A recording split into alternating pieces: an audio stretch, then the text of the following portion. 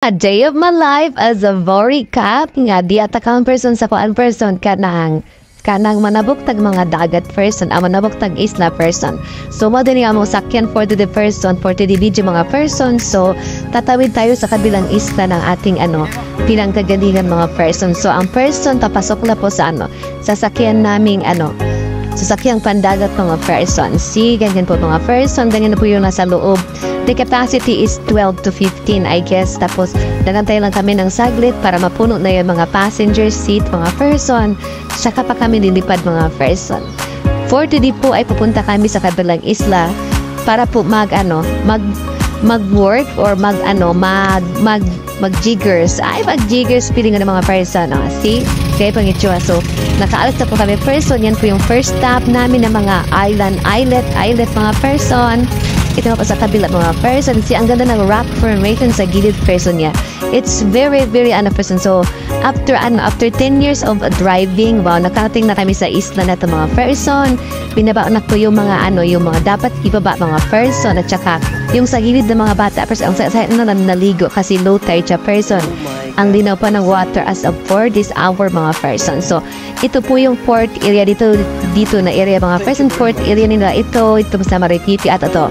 Siyempre ang person, welcome guest and visitors sa mga person. See?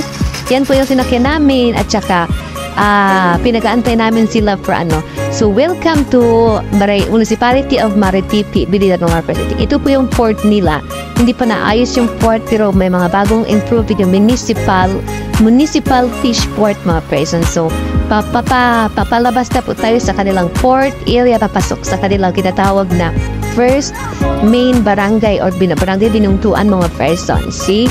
So, since mga persons ay napakagutom kasi early in the morning kami nakatila doon para po kami makahabol sa first trip o ganito ganyan sa mga person. So, yan na po mga person yung itsura ng barangay binungtuan of Marititi, Biliran. Biliran. Ayan po mga person. Ito po yung nila. Ito po yung main town nila person. Pagdating ng port, paglabas, yan na po na kalsada. Makikita ninyo, meron sila. Yan yung other side of the world. Then, Cebuana, welcome Cebuana. Sa kabila naman, nandyan na yung yung parang landings at yan. Basta malaki yan, Asimco or something like that. Nakalimutan ko na yung name. Then, nakat-nakat mo na ang person ng konti to find something to eat mga person kasi napakagutom na niya. Good thing is, papalapit na yung fiesta sa kanila. Then, welcome, happy fiesta. Natalimutan ko yung saint na sinicelebrate nila mga person. So, that's it for today mga person. And, we will just have to enjoy our visit right here. And, dito kami nakakain dito sa store na to.